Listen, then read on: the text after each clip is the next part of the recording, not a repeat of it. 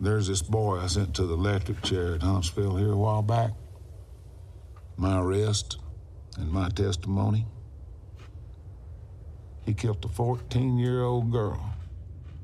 Papers said it was a crime of passion, but he told me there wasn't any passion to it.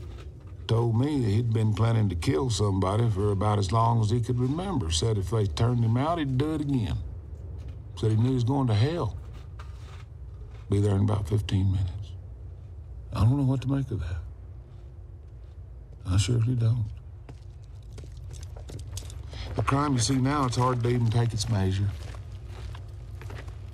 It's not that I'm afraid of it. I always knew you had to be willing to die to even do this job. But I don't want to push my chips forward and go out and meet something I don't understand. A man would have to put his soul at hazard. You'd have to say, okay.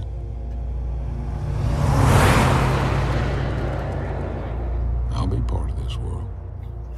Hello, everyone. Welcome to the Granite Mountain Movie Club. We are here today with a very special movie and a first-time guest who, I'll say is a very special guest. So today we're going to be talking about No Country for Old Men. And this was a movie I was a little hesitant to cover on the podcast, partly because it's been done, so what more can be said about it, but I figured if I could get an A team of people in here, then it'd be safe to do it. So we got L0m3z here. I'll let you go first, L0m3z. Everyone probably listening knows your work from the Passage Prize, the Passage Press, and some of your writings in political magazines and stuff. So I'll give you a second just to introduce yourself. Yeah, thanks for inviting me on. I'm glad to be here. I kind of echo your sentiment here about covering No Country for Old Men, not necessarily because it's been done so many times, but it's such a powerful movie, and there's so much you could potentially say about it. And when you approach something this big and this good, this sort of artistically sophisticated, something that's this artistically sort of sophisticated, it can be intimidating, and you almost don't want to touch it with any kind of analysis. It's more just for my sake anyway, something to appreciate rather than critique or analyze. And so that's going to be sort of my approach to it. Yeah. And let me know, am I correct in kind of assuming, I mean, you work on the Passage Prize and stuff, and so I kind of see you as a literary type of guy. So I assume that you read a lot and that you've maybe read the book for No Country. Yeah, I mean, books are my first love, and Cormac McCarthy is right up there in my sort of personal pantheon of great authors, certainly modern authors. I came to No Country sort of late, actually, after I watched the movie, which is unusual. I tend to like reading books before I go to the movie, if it's especially something of this magnitude, especially with the Cormac McCarthy. But the Coen brothers are just such good directors that I happen to watch the movie in this case first. But yeah, I guess I'll say I tend to sort of approach art, storytelling, narrative from a literary perspective rather than a film perspective. That's my literature is my first love. It's what I understand best. I sort of understand the mechanics of literary storytelling and that form best, I think. And so in this case, though, the movie is just so powerful that, and I think actually, I'm going off a bit of a tangent here. Feel free to jump in any time. But the book is particularly cinematic. And for Cormac McCarthy in particular, you almost get the sense that he wrote this book almost as it almost reads like a screenplay. So I think he did. And he initially drafted it that way. And then I think the reason that you saw the movie first is because there was very little daylight between the book and the movie, because the Coen brothers had got it very early. And he kind of always intended it, or I think anticipated that it would be a movie. So So there was really like maybe a year or a year and a half or something between the release of the book and the movie. Yeah, that makes a lot of sense, actually, now that you say that. And I know Cormac McCarthy had kind of, played around with the idea of writing screenplays for a while. And in, we can get into this too. In some respects, there is some similarities here between this book and its themes and The Counselor, which was a movie. I can't remember exactly when it came out, but that was Cormac's first attempt to write a full screenplay. And that movie is kind of a mess in many ways, but also brilliant. I love that movie, actually. I'm a Counselor defender as well. Dude, The Counselor is great. And the character, the lawyer, the titular counselor, the lawyer character, has many of the same qualities and finds himself in a very similar predicament as Llewellyn Moss in this book. And their failures as like men, as people, this it's a kind of greed or getting in over their head against forces that they don't understand, leads them to a similar fate. And so you almost get the sense that No Country for Old Men, he was kind of nudging himself as a writer towards ultimately writing The Counselor. But I'm very glad that the Coen brothers took this over and ultimately made it into a movie, because they did a much, much better job with it, I think, than probably Cormac ever could, including with their screenplay. Yeah. And then just real quick, I've also got, regulars to the show. We got Degree Studies. I'll let you say hi. Hey there, everyone. Yeah, I'll just mention up top, this is probably a top 5 movie for me all time. I agree with everything L0m has said. I think it's unbelievable. So we'll get into it, but thanks for having me. Yeah, of course. And then and fan favorite, we've got Cool Frasier here. All the fans have been asking for me, and that's because I'm cool and I'm listening. He is cool. He is listening. All right. So No Country for Old Men, it comes out November 2007. Kind of a famous year for movies. You also had There Will Be Blood. Trying to remember what else came out that year, but it was one of the last times there was truly a great year. There's been a couple, but not many. It did actually pretty well financially. Cost about $25 million to make, and it made almost $200 million, which is maybe a bit of a surprise for just the way the movie ends and the themes and stuff. But it just speaks to the power of it that even normies were interested in checking it out. It's universally acclaimed. Everyone sort of just acknowledges that this is essentially one of the great movies of the last 25 or 30 years. And it won the Oscar for Best Picture. And to me, that's the last. I looked through the list of Oscar Best Picture winners. It's the last time the actual Best Picture in a given year won the award. I can't think of any other instance since then. I don't know if you guys have any that you particularly liked that actually won, but I couldn't think of any. Well, as a pseudo fan of bestiality, I'd give a shout out to The Shape of Water, but Yeah. Is that a confession? No. I that just popped into my head because I think that's one of the most ludicrous ones, but I can't really remember what the others are. Yeah. It's not great, so you don't even need to check. But with the Oscars kind of flopping and dropping the ball on picking good art, I really wish there was some other organization that would pick out good art and artistic work. Yeah, Lomez, do you know of any organizations that are curating good art? We're working on it, man. We haven't gotten into film yet, but actually, this is an interesting question. Is like, how important is it to have awards, and what is the value of that kind of apparatus? Handing out Best Pictures or National Book Award, Pulitzer, that kind of thing.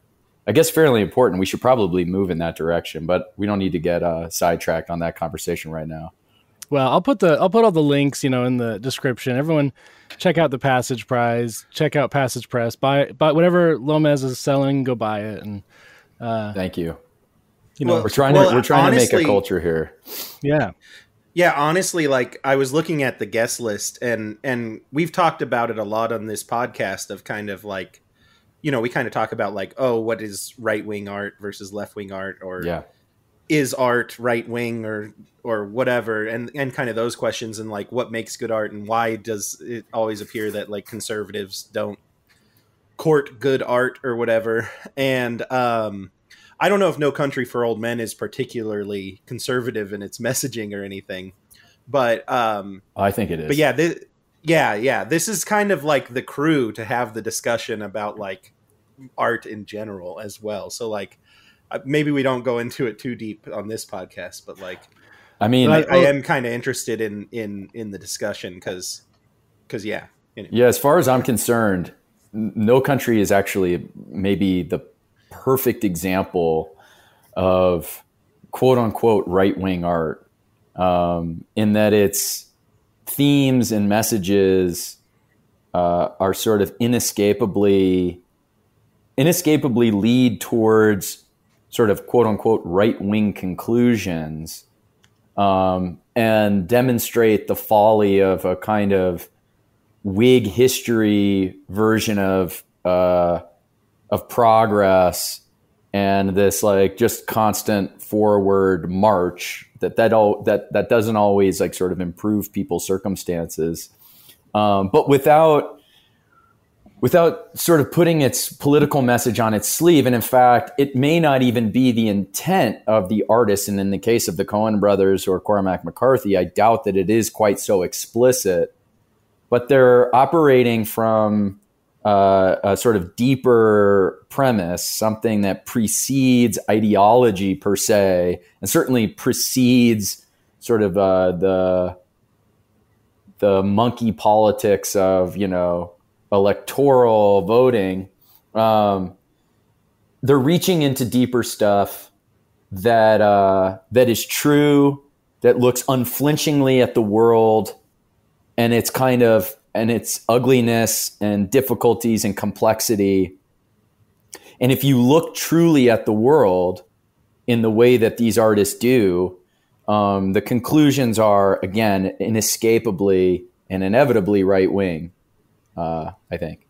Yeah, I would just jump in and say I agree with that fully. And I think one bizarre thing we have coming up in culture again and again is that like sort of certified libtard artists who are good often hit their highest highs with reactionary material. Yeah. And I think the Coen brothers are certainly an instance of that. And I think one of the ways that's sort of interesting, we can talk about it, but one of the ways you can get away with that is that like what counts for subversion is so surface level and stupid that I think I even read criticism of this that would say it was left, but that these were like, that No Country for Old Men has subversion of hero themes because heroes are sort of outwitted and outpaced. So you can see how if you're only engaging on that very surface level, you can say, okay, well, there are these two classic masculine heroes in Llewellyn and the Sheriff, and both of them sort of are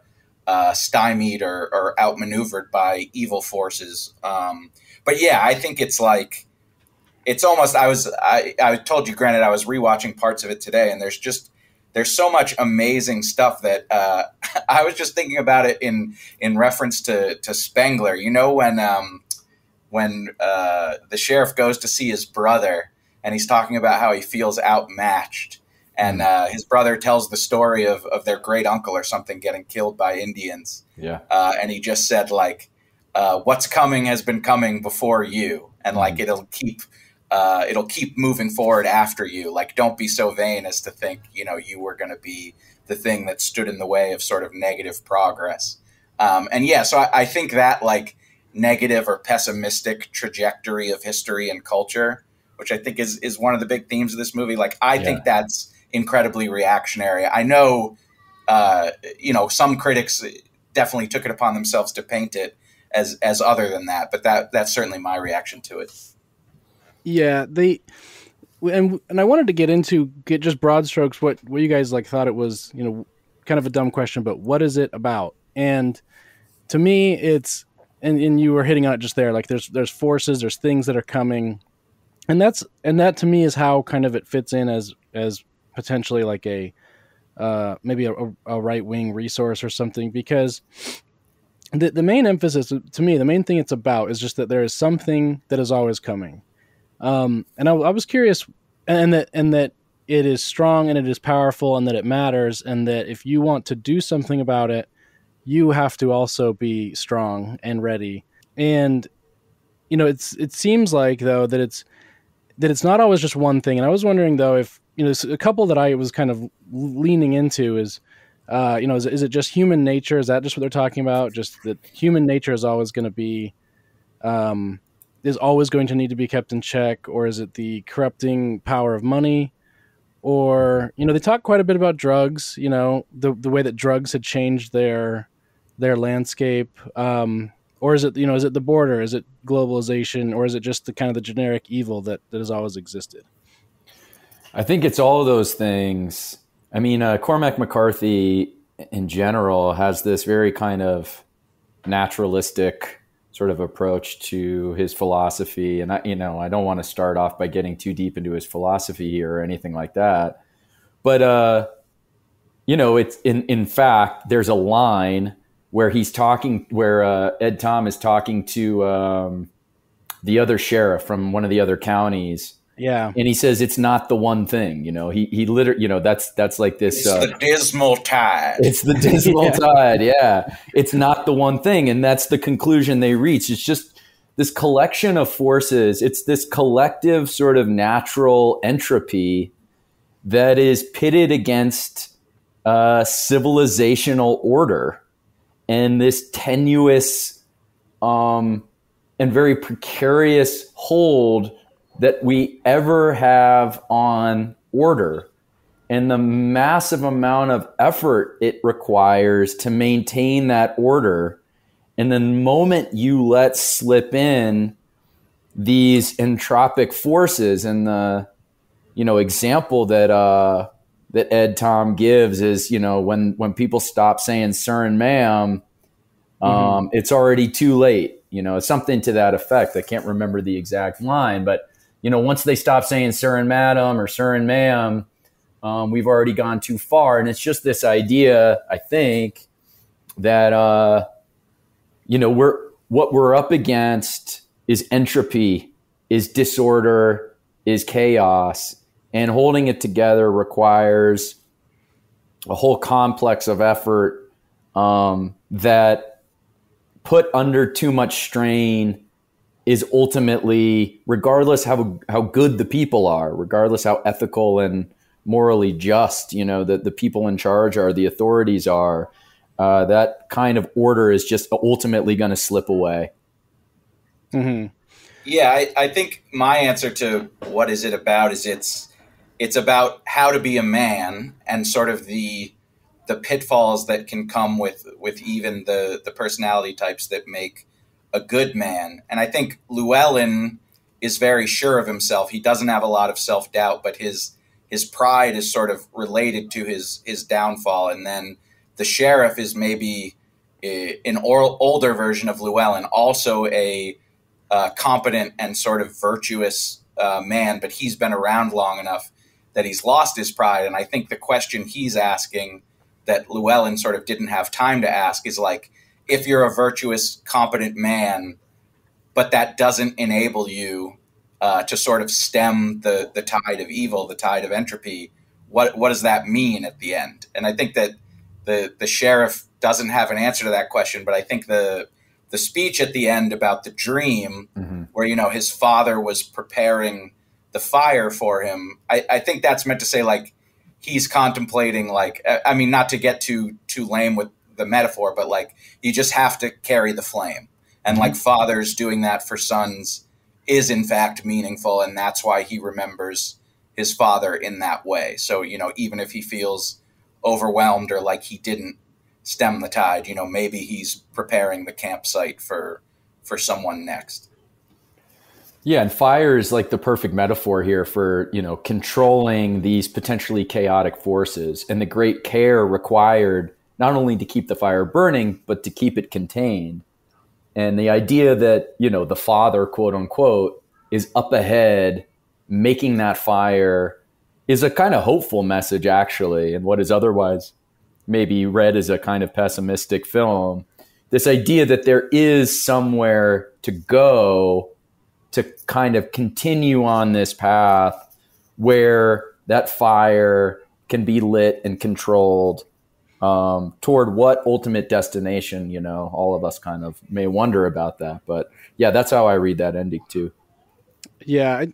One interesting thing, and sorry, Cool Frasier, I don't know if we've been cutting you off or you lost connection, but in regards to those dreams, I thought it interesting how he says at one point that, you know, he says, I expected at some point that God would come into my life. Like, as I became an old man, God would enter my life, and he didn't. But he also is having dreams of a kind of biblical nature. And I thought that was funny too, because when he starts into the dream, his wife she gives an indication that she's kind of tired of listening to his dreams. So it implies that, like, these aren't the first dreams he's had lately or in his life. He's maybe prone to these. He's a dreamer of dreams, I guess. That's kind of my assumption. But I thought that was interesting that he hadn't thought that God had come into his life, but it sounded like through his dreams God had come into his life. I'll just quickly here, one thing that struck me reading the book, this element of like God being absent from his life and his sort of search for it is much more sort of emphasized in the book. And at the end, his wife is reading from the book of Revelations. And it's at that point that so it's in the book, it's him who asks his wife if there's anybody in there in Revelations that is with green hair and bones in their noses, which is something that's brought up, you know, previously in that conversation with the other sheriff. And there's another instance where he's having a conversation and he asks, I can't remember who the character is he's talking to, maybe another prosecutor or something, whether he's familiar with Mammon and who Mammon is. And he keeps asking. So he's on this kind of spiritual search in the book. That's like way more emphasized. And the absence of God here, this kind of Nietzschean post-God world, is something that he's struggling within and trying to sort of discover. And again, this is very consistent in a lot of Cormac's work. Yeah, and I think a theme in a lot of crime film and crime literature is that, like, and this isn't in the text of the film, but I just sort of inferred it from the archetype of the character, is that, like, the man who stands up to face evil sometimes does that at the cost of his faith, because the things they see make it difficult for them to believe, you know, there is ultimate order in the universe. And again, I don't think that's explicitly stated by the sheriff, but that's sort of the read I got on his character, that, like, the life he lived and the exposure to violence was part of what was, you know, the blockage between him and God. Sorry, I just want to double check. Cool Frasier, you are here, correct? I'm here. I'm just listening. I'm absorbing. I just wanted to make sure we didn't cut you off. Or you didn't lose connection. As you all may know, I am like the resident expert on No Country for Old Men. In fact, I saw it the first time a couple weeks ago. Because in November 2007, I was on a plane down to Paraguay. And so I never saw it. And I always wanted to, but I actually was raised on Coen Brothers films. My parents were big fans. So like I watched Raising Arizona like on VHS every day growing up. But which there's some shared themes in that film as well. I'm curious because you've seen a lot of movies. You're kind of a movie guy. I'm curious what it's like to experience this movie for the first time at this point in your like adulthood. Like I want to hear about that. Yeah, it's good. I do think, and I was thinking this, some of what it does in kind of, you know, there's some deconstruction of the narrative, right? And I was actually curious how much of that is in the book. And I know some of it is, but I wonder where essentially like the movie is set up at the beginning to have like these three men on this like collision course to meet each other, right? Mm. And then at the time where they're all going to collide, they actually just skip it, right? Yeah, and they don't collide. Yeah. Yeah, they skip it and they don't collide. And so there's almost like a deconstruction of narrative itself, or, you know, whatever. And I think more movies since then have like tried stuff like that, like being a little bit subversive of kind of traditional narrative devices and things like that. So to a certain extent, like, I wasn't as amazed by it, but I do think like this probably at least showed that kind of that type of subversion could be commercial in a way. But I don't know. Yeah, it's interesting. The movie, I mean, the book is more focused on the sheriff, on Tommy Lee Jones' character. It's less kind of equal sort of share of the lead between these three sort of almost archetypal characters who, yeah, you're right. It sets you up for this like intersection of their storylines and this collision course, and throws you off a bit. The movie does. I wonder, actually, this kind of, you know, it does that with not just that they don't meet, but like Llewellyn's death, it just kind of happens off screen in this very anticlimactic way, and almost it is kind of dissatisfying. Or as a moviegoer, I remember it was very jarring. I was like upset, you know. I kind of remember being there in the movie theater, almost feeling this sense of being upset. And I also want to ask, I'm wondering what people's feelings are about the ending. You know, I remember first seeing it, you know, it ends with this dream that he's recalling, and then there's just cut to black. And I remember immediately thinking like, oh God, Sopranos all over again. And for the record, like, I actually love that ending, the Sopranos ending. And I'm not, I was ambivalent about the ending when I first saw it in No Country. And then I was maybe on the second or third viewing. You know, something was pulling me back, and I was like, "Oh shit, this is great." It was just like this gut punch, you know, and it was, oh man, it just it floored me. And this movie has gotten better on each subsequent watch, and so anyway, I'm curious what people thought about that ending. Yeah, I saw it in the theater, and I remember actually being confused when they show Llewellyn's body, because you only see like the lower half of Josh Brolin's face. And I sort of immediately was like, well, we're going to get a flashback or something. Like, they can't do this, and being really mad. And there's a number of things I didn't pick up on. One thing that I think is really interesting that I noticed this time is that they sort of set up, and I've heard that in the book, there's more like psychological development of Anton Chigurh, but it's very interesting in the movie that, like, I think at the end, Anton Chigurh's like faith in fate gets a little subverted, because he tells Woody Harrelson, like, I don't need you to get the money's going to come to me. Like, meaning that he's very confident that when he threatens Llewellyn's wife, Llewellyn will just bring the money. But then Llewellyn doesn't do that, and Llewellyn ends up getting killed by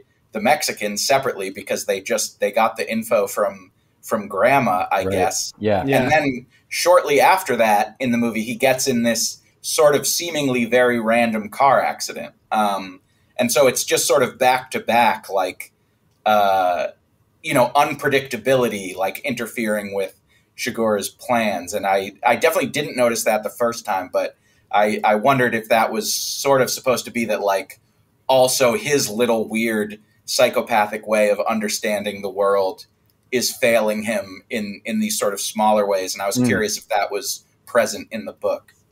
I was certainly, when I saw, I did not have the privilege of seeing it in the theater. I came to it late. I saw it later, like on DVD or something, and I was confused by some narrative points throughout it, especially Llewellyn's demise. But Lomez, your question about the end and the cut to black, that part always worked for me. That his final like monologue, I just thought was beautiful. Even the first time I saw it, I could tell I was watching something special, and it just worked for me when they cut off. And you know, my family's not, they're not from like West Texas or anything, but I would say temperamentally, there's a lot of similarity to many of the men in my family, to maybe the way that to Ed Tom, the way he kind of holds himself. And those are some of the kind of stories that I would have been told growing up, like about like dreams, or about those sort of special experiences. So that really resonated with me. Yeah, and the last scene is so well acted. Like, I think he's sort of been not that, like, he's been upset but not vulnerable for basically the whole movie. And then it's like very subtle, but compared to the previous performance, there's sort of like a tide of previously unseen emotions while he's given that monologue, and it's really affecting. He said it was one take as well. Incredible. I mean, what's fascinating to me is it's line for line the final sequence of the book too. There's no embellishment. There's no improvisation. The Coen brothers have not touched that at all. And so, yeah, it's incredibly well delivered. And yeah, it's very good. You know, one thing it stands in juxtaposition to a previous scene we see him in with his cousin or uncle or whoever it is. Uncle Ellis, yeah. Yeah, Uncle Ellis. Sorry, yeah. And in that scene, he's sort of expressing some amount of self-pity, and which I find interesting, and which his uncle reminds him, I think, as Degree mentioned earlier, is a kind of vanity. You know, this almost like belief that he had that he could do something himself to sort of bring about a pause to this drift of, you know, this entropic drift that this place is experiencing. And that self-pity is then erased a bit in that final scene with his wife and his recollection of that dream. He seems to have come to a place of more sort of concrete understanding about his place in the world and his, you know, relative insignificance and sort of smallness in the face of all this sort of harshness and chaos, which is, you know, weirdly, that's like this optimistic turn that's what gives him comfort is to recognize his own, to some degree, his own insignificance. Yeah, I think in the Uncle Ellis speech, I recognize the admonition there as him sort of being like, you mean you were good all this time because you thought you were going to win? Right. Like, yeah. Of course you're not going to win. You just have to be good. Uh-huh. And that definitely speaks to my, like, that seems very Catholic to me. I mean, I'm sure it resonates with your guys' religious traditions as well. But I think there's the C.S. Lewis quote, or some famous person in the context of Catholicism said, you know, I'm a Catholic, so I expect history to be one long defeat.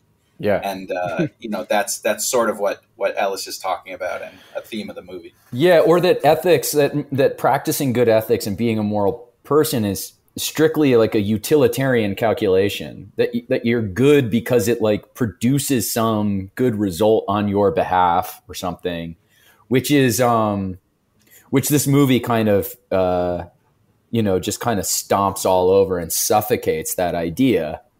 Yeah. So we were talking about the dream for a bit. There's something funny about that scene that I noticed. You know, I've seen this probably 10 times, and something I just noticed in my recent watch was there's two dreams, and mm-hmm.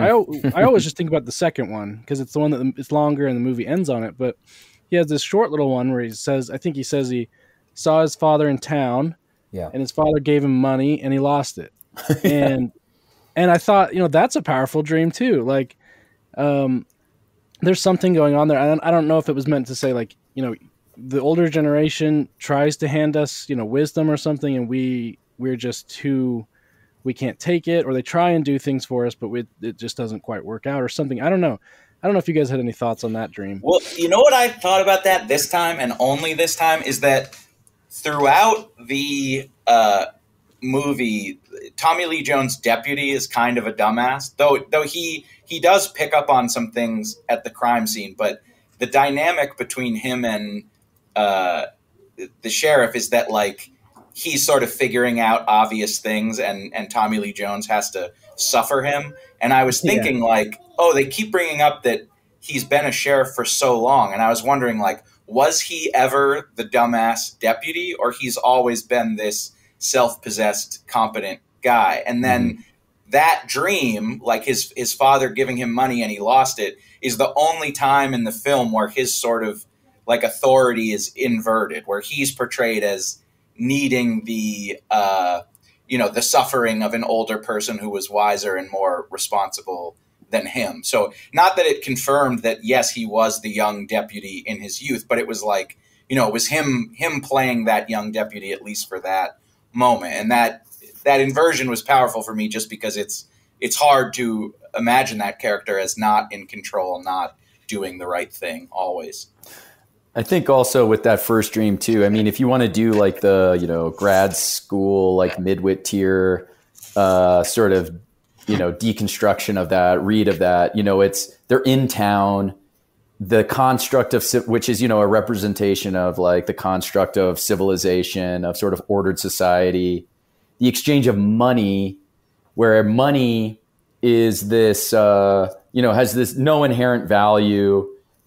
It's purely this sort of method of material exchange, and so there's what's being described in that first dream are the sort of dynamics and interactions of the quote unquote, like sort of social ordered world. And ultimately for Ed Tom, in the way that what's interesting about it, you can tell through the acting and how it's described, that he has no real emotional attachment to it. It's ultimately sort of frivolous and ultimately contingent.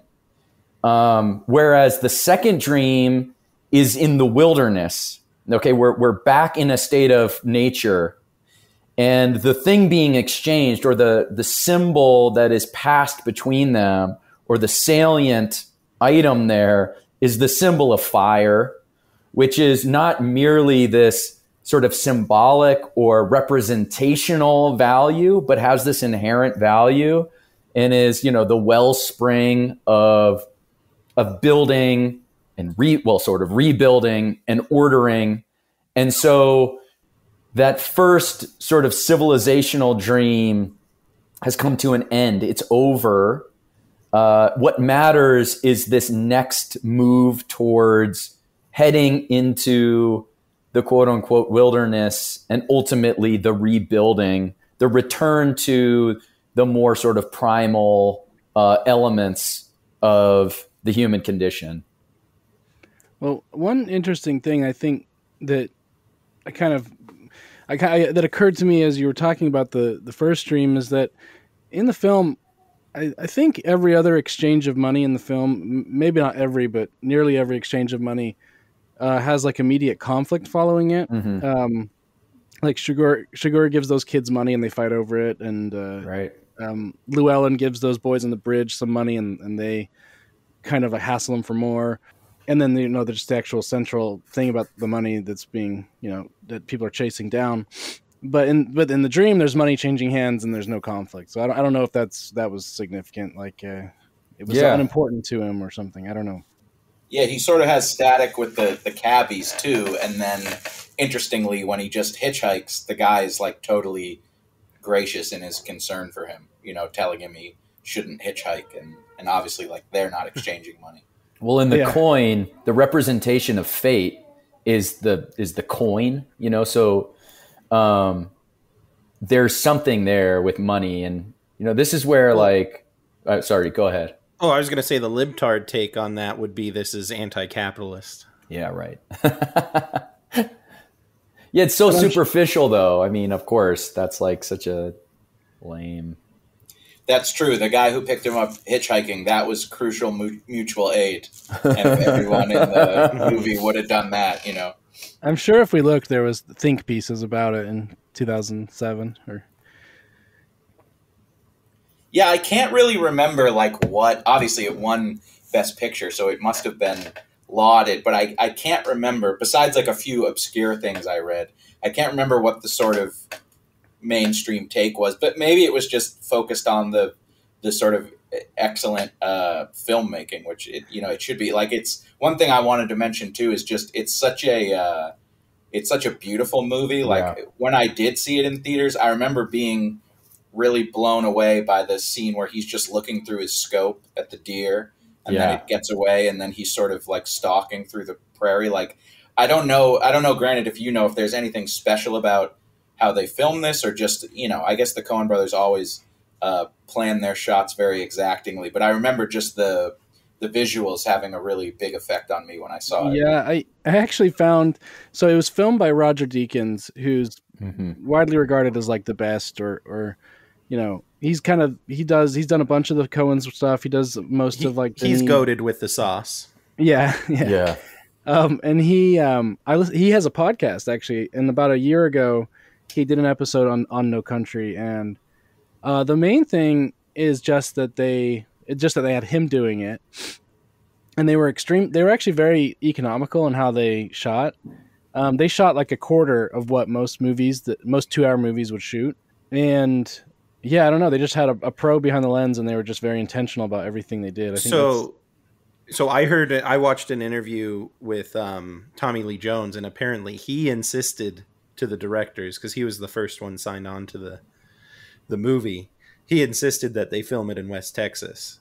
And so I think that's also part of it, is actually filming it in the place where it's supposed to be, and kind of getting the beauty of that area. They certainly didn't cut any corners on actually being in the place. What year is it supposed to take place? Because everything looks great, like the hotels and the 1980. Yeah. Okay.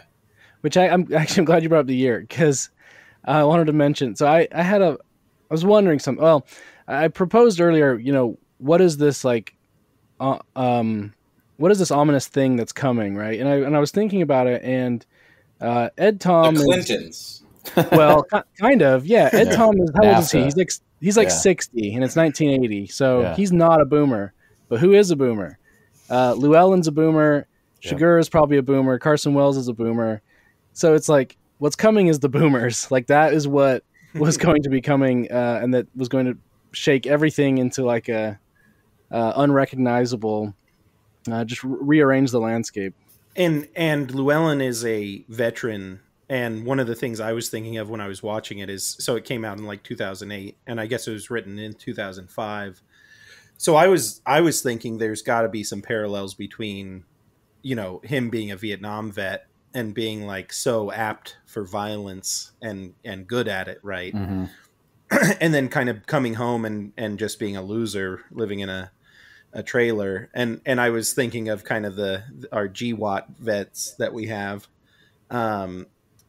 And basically the same thing. And it reminds me of the Onion article of the like this guy who would have been a like one of the best warriors in 4,000 years ago is instead selling mattresses.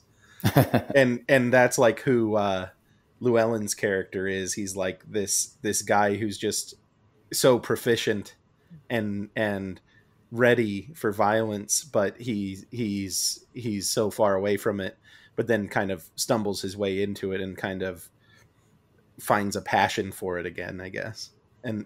But yeah, I think there might be a correlation of like thinking about also our vets nowadays coming home and what to do with them. But yeah, I agree with that. The only caveat I have is I think it's like important to the text of the movie that his domestic life is pretty good, and like his relationship with his wife is great. Cause I think you have to believe for the movie to make sense. Like, he would not be fucked if he didn't go get this money. Like, it's sort of it's not like a terrible, sinful decision, but it's like his pride a little bit. Whereas if they set it up as like there was nothing good in his life, then the moral stakes of him going to get the money wouldn't be as high. Because I think Josh Brolin said that for his own character development, he said that he was doing it for his wife, which isn't explicitly said in the movie, but it's kind of shown.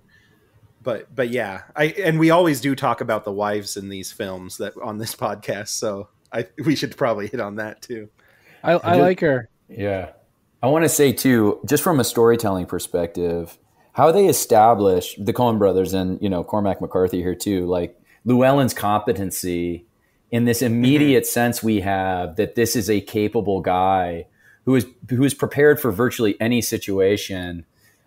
They could have done this like ham-handed flashback to Vietnam thing where we see him doing some like, war hero, antics or something.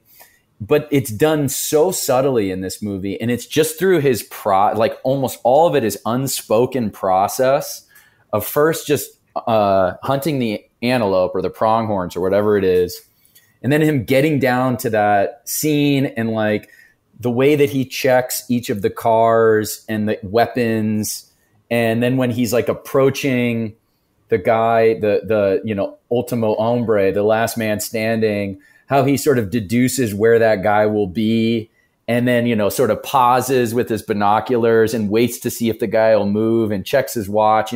It's all this really small, subtle sort of process work where you just see this guy, it's like anytime you see, I don't know, like you go get your car fixed from like a good mechanic, and it's just the way that they kind of move around the car and their sort of comfort in that like domain, in that experience is what gives you confidence. And this guy, it's just sort of amazing how the Coen brothers in that first scene, those first like 20 minutes are able to accomplish that with, again, no dialogue, nobody else sort of vouching for his credibility. And in the hands of a lesser storyteller and lesser filmmakers, that's usually done so clumsily that it's sort of incredible how well they can do that. And it's not just Llewellyn, but all their characterization is done with just such subtle and sort of beautiful expert touch.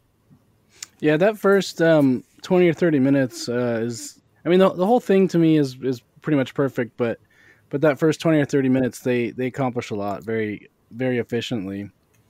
One thing on his military stuff, in the book, I think Tom visits Llewellyn's dad, I think, and he tells him, he's like, oh yeah, he was like the best sniper in Vietnam. He was awesome and something like that. So we do learn a little bit more about his combat experience, but yeah, it's great. I think it's nice how they kept it out of the movie. They didn't have to tell you too much other than when he's talking to Carson Wells, and they barely touch on it.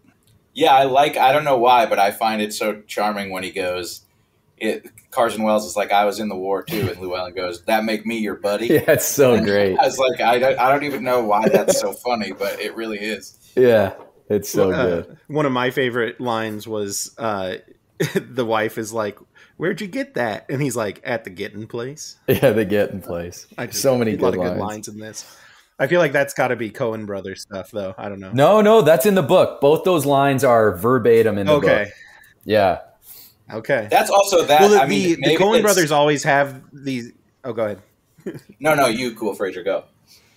Oh, I was just going to say the Coen Brothers always have these like funny side characters, which there's a lot in this movie, but there's, they kind of always have these like rural shop owners or side characters in their movies that just have funny lines. Like I'm thinking of the guy who's trying to sell the criminals balloons in Raising Arizona. Yeah. And yeah, did you guys see there was blow up into any funny shapes? Unless you think round is funny. There was recently like a little Twitter moment about the fat woman who runs the trailer park who wasn't taking any of Shigur's shit. Like people were just tweeting out her picture and being like, this is the most like powerful opponent of modernity or whatever, that like Shigur just knew he had to like get away from. And there is something funny and true about that like she's so unpleasant that you can like see him in the scene just being like, I gotta get out of here. Like I'm not weighing all my normal like fate murder nonsense. I wonder, I don't know if I read too much into those things or something, and I wondered if that's like, are they saying something there? Like, the only way to win is just not to play. It's just to be so resolute in your game that you don't enter anyone else's, because, the gas station guy kind of allows himself to get put in the game. And other people do too. But that lady I think she works like at the mobile home place, right? She just doesn't play the game. And I was wondering if that was supposed to be like if they were saying something or just. Yeah, the guy at the gas station and the first guy in the car that he kills are like so cattle like that it's really striking. Like it was really striking to me this time that he tells the guy, like the guy doesn't ask him like why he's not wearing a police uniform.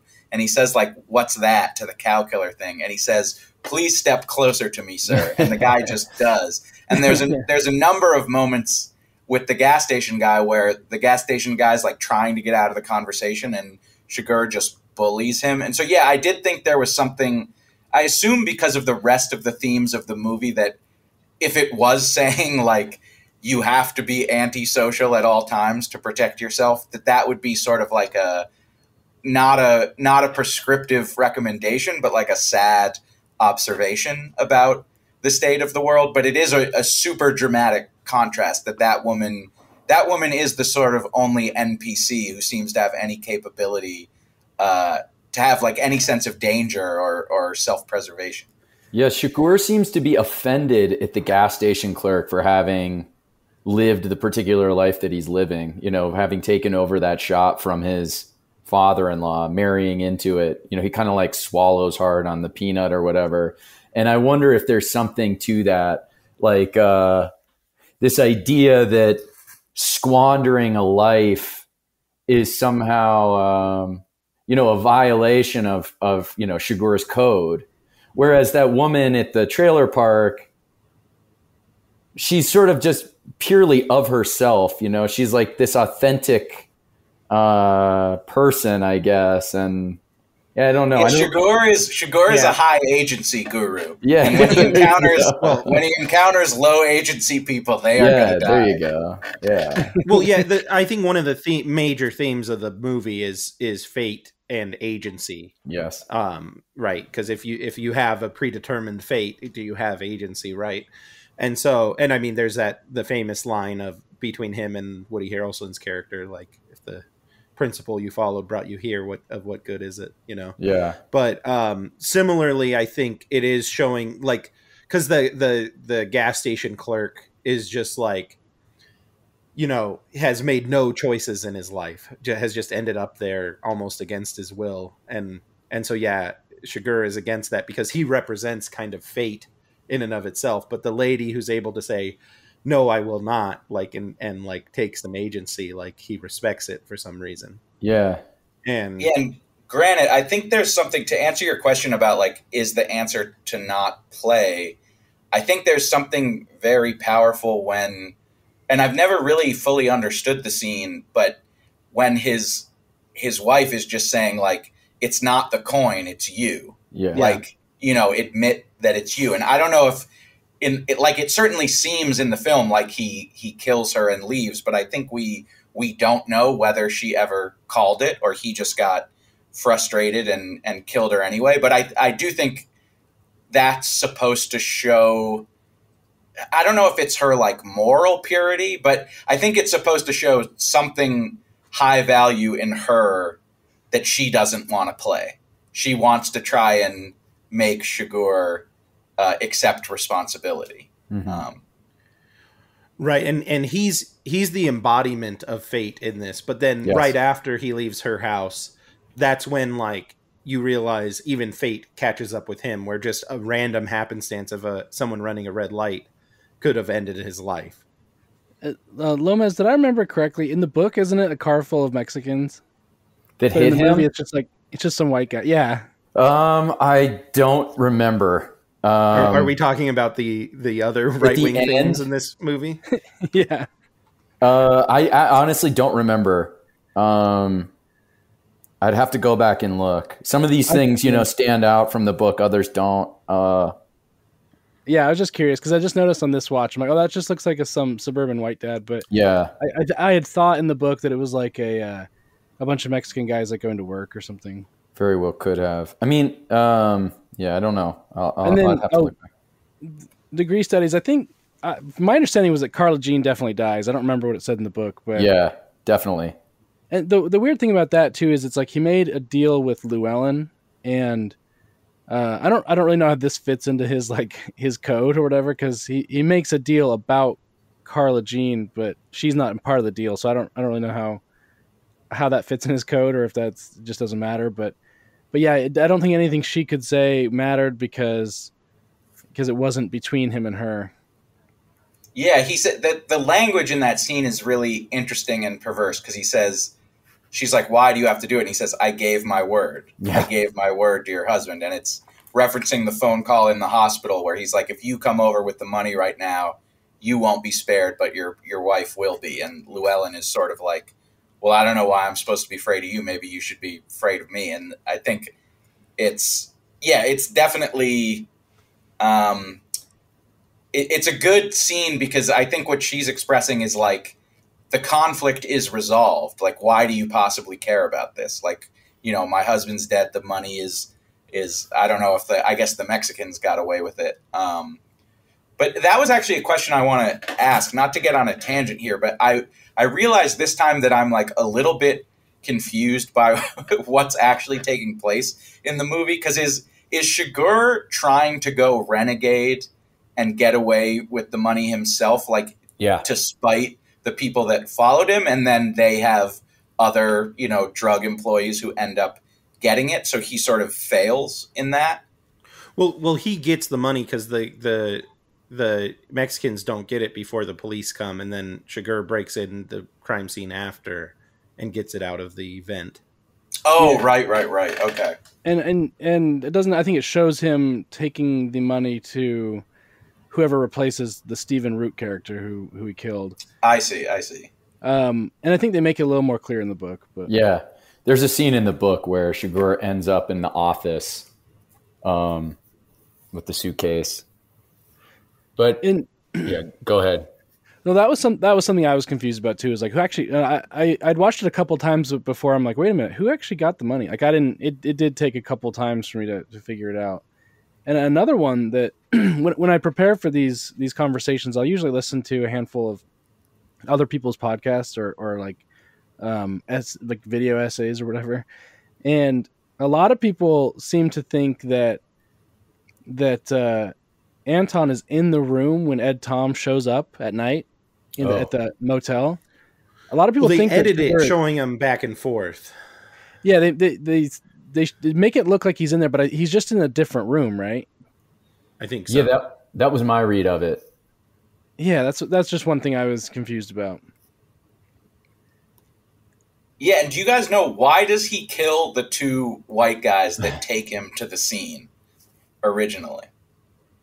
I don't know who those guys are or why he killed them, but I just assume they needed. Yeah, so some story clarification. Here's my understanding of the actual story. The deal goes bad.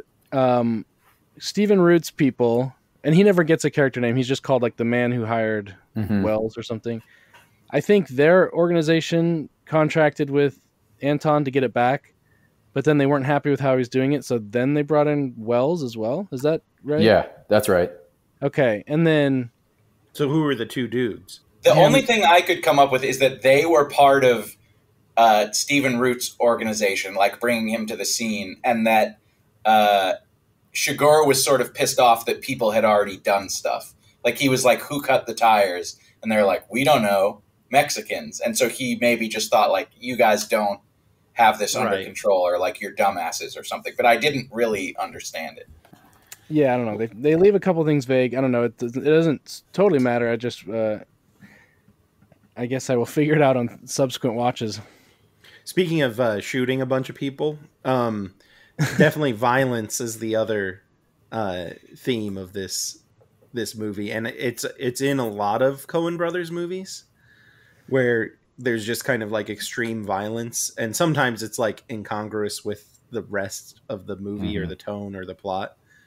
And I wonder like why they have a fascination of violence, but also I think partially maybe that's why some of the themes of, no matter how libtarded the directors are, like because they're interested in violence, like it kind of ends up on the other side. I don't know what you guys think about that.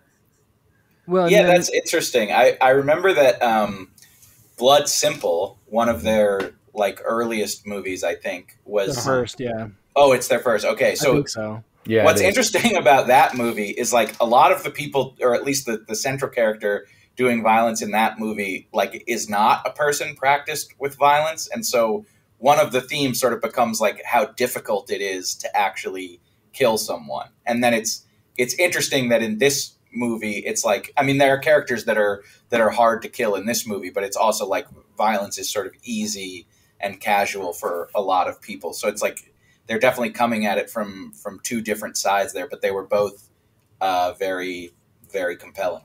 I think in the case of this movie too, violence is a sort of symbolic of the natural sort of endpoint of this entropy that's kind of taken over. And it's important that L0m3z tells us at the beginning that, you know, of these different sheriffs who don't carry guns, and which I think is easy enough to sort of read as an attempt to kind of evade violence in a way, or that they've reached this state in which violence is rare and doesn't, or in any way, right, violence doesn't have to be used in order to instantiate order on these places. Like, violence will of course still exist, but it's not in the case of these older towns, it's not a prerequisite for order.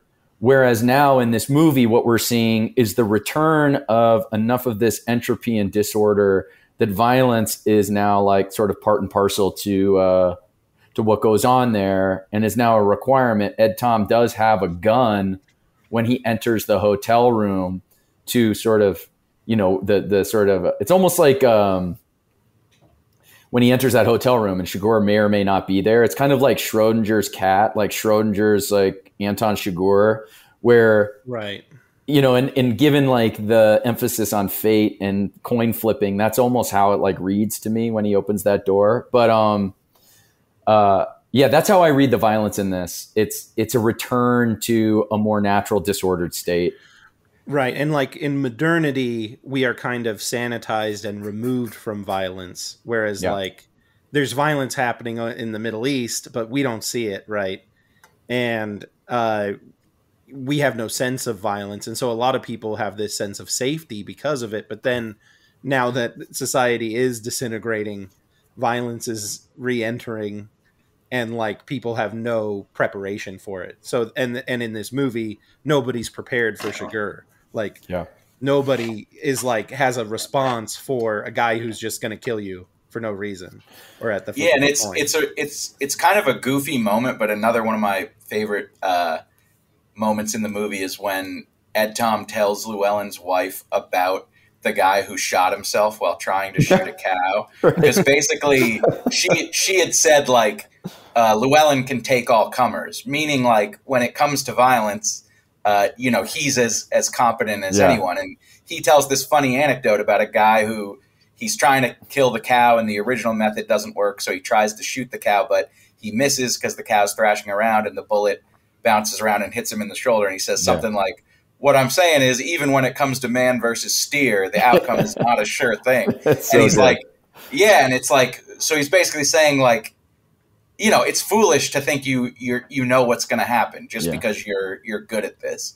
And it's like, it's played off as if it's silly, but it's very profound. Yeah. Well, another thing, one reason that, you know, the Cohen adaptation of a McCarthy book works so well is that, you know, violence is like, I don't know if it's, and maybe not qualified to really talk too much on McCarthy. I've only read a few books, but violence is sort of feels like the central theme to a lot of what he does. Mm-hmm. And for him, there's something about the land, like, you know, no country. It's like the American West, the Southwest, and the borderlands specifically for him are just like, you know, places of violence that just, I don't know, they're built with violence and they require violence. I don't know if you guys can speak to that.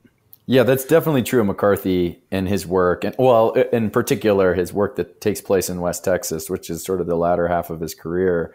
But this theme is, you know, brought up again in that conversation with his uncle Ellis, where they talk about the country and the country being hard on people. And there's something about like the place in the sort of literal and sort of metaphorical hardness of the soil, in the harshness and indifference of it, that invites violence. And it's just sort of always an ever-present thing there, that that's just a part of this world and inescapable. You know, and I'm just thinking too on this conversation, what's ironic sort of about this conversation of violence, and Ed Tom in particular, his aversion to it, or, you know, this idea that violence is some new thing. We have both of these characters who are veterans of these horrific, bloody wars, and were certainly, you know, had front row seats to violence that either they committed or were committed upon them or their comrades. So it's an interesting idea, but that's all off screen. You know, that's all this sort of unstated background. Yeah, and like there's kind of a message that violence is the state of nature or something. Mm-hmm. And then I do have the right wing Twitter take associated with this as well. That kid, the TikTok guy who is like breaking into people's houses. Mizzy, our boy Mizzy. Yeah, like I feel like he's like the TikTok Anton Chigurh, because people don't have an answer for it. Like he goes and just does something you're not allowed to do, right? And nobody has an answer for it, because in a polite society, you don't have an answer for a fella of Mizzy's complexion walking into your house and just coming in like he owns it, right? So Frasier, he just does the mad thing. Oh my God. All right. So this is my sort of idiosyncratic read of this, but I think they're the exact opposite. Mizzy is an agent of pure disorder, of what I call, or what, you know, is called antinomianism. This is a concept that Curtis Yarvin maybe popularized at some point. Whereas Chigurh, in a way that's sort of strange and again is sort of paradoxical, is an agent of order in his own way. He's the agent of fate, of predetermination. I mean, there's a lot of sort of one might say malevolence and violence in that, but he's operating in accordance with a kind of law that precedes. You know, he's almost like reluctant sometimes to do these things, but he has to, because fate, in some way, destiny and the sort of lives of these characters require that he does these things. And so I think Chigurh, for whatever else he is or isn't, he's predictable. Like we know in a sense what he's doing and what he's after. He's operating according to a code, whereas like what Mizzy is doing is the total opposite. It's pure disorder and chaos. So that would be if Mizzy was Anton Chigurh, he would go up to white people and say the gamer word, and I won't go into your house. But if you don't say the gamer word, I will go into your house. Mizzy should start carrying a quarter and, you know, doing coin tosses. He should get a cow. That's God, metal rod. I guess they don't have quarters, a pound coin or whatever. Yeah, pound coin, is that what they call it? I think that is what they call it. I've lived there. One quid. 1 quid, sir. I thought it's called a quid, yeah. Well, it just means 1 pound coin, but yeah. Oh, get out of here. But beyond that as well, just, you know, other videos you see on right-wing Twitter are just like random acts of violence being committed by people in what used to be a great country or whatever. And, the real ultra right wing take is to feel wistful for the violence of Anton Chigurh in 2023 because of. It makes me feel wistful. That's what I said when I finished this movie. Yeah, but sorry, cool, Frasier. I interrupted. Oh, I was just gonna say that, like, there's that horrible video of like some lady with a knife just went up and like stabbed some kids as they were walking down the street. Like the parents were walking with them. Oh yeah, this lady just like slices the kids, and like the dad has like no response for it, and like so like the violence in this movie is kind of reminded me of those real life acts of violence where just like people in this modern society kind of have these expectations, and they have no answer for kind of the reality of the world, which is kind of there's violence and anyone could kill you at any point for any reason, you know? Yeah. Frasier, do you have any takes on the guns and the gun work in this movie? Oh, yeah. I did research on the guns. I'm apparently the gun expert here, even though you know more than me about guns. If Well, so I if the looked it eight- up. There's a video from the prop master. Was And it the same one from that Alec Baldwin movie? yeah, same guy. No. No, just kidding. They probably had the best one. Yeah, so apparently the Coens just said we want a silenced automatic shotgun. And apparently that didn't even exist. And so they looked it up and there was one silenced pump action shotgun. And so there wasn't an automatic one, so they just created it. And so they tried to make it look like it was homemade by Chigurh. So it doesn't actually exist. And also suppressors and silencers don't actually make things that quiet. So Yeah, but the sound is very cool. Yeah. good sound Like, design, great sound design. Yeah. The only thing that I didn't understand, and I'm not a gun expert either, but when Llewellyn is driving the car, it's like there's sort of, it looks like there's single shots piercing the windshield, whereas like wouldn't it be some kind of spread from a shotgun? Could be that he's shooting slugs, which would be a single shot. Yeah. But yeah, it's all very, like, whether there's any verisimilitude to it or not, it all seems very cool. Yes. The one thing that I think confused me the first time is that when he has the silenced shotgun at his side, it can resemble the cow killing thing. Mm-hmm. And so like a couple times I like confused one for the other. I didn't know if they wanted his weapons to have sort of a consistent like heft or look, but they both are pretty cool. My question is, why wouldn't people from West Texas know what a cow killing thing looks like? You'd think they would. You know, like the detective or the people are like, he had some kind of air tank. Yeah. That's the thing. And it's like, you can't put that together? Right. Yeah, I don't know. I think it confuses Ed Tom at one point too. They're trying to like Right, because they're figure trying out to where the find bullet exit wound. entry. Yeah, and they can't figure it out. You would think they might know. Yeah. Okay, I wanted to. I mean, we've talked quite a bit about like the themes and stuff, and from here, if unless anyone has anything else to say about like the themes or symbolism or something, Here, I'll just read my theme notes. I have foreigners are bad. Nostalgia. Build the wall. Yeah. Ed Tom kind of has nostalgia and how we're obsessed with nostalgia now. Yeah.